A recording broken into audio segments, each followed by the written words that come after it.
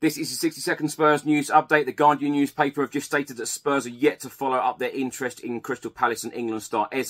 The Athletic have just reported that Tottenham have been tracking Nottingham Forest star Murillo.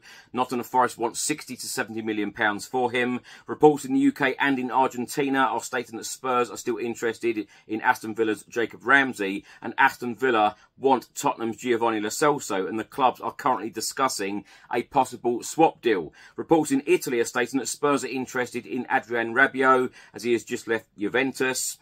Archie Gray, after the Hearts game, said, "I'm grateful for the opportunity to play in this team and I'm excited for the next few games. QPR will be tough. They are a good team. It will be an exciting game."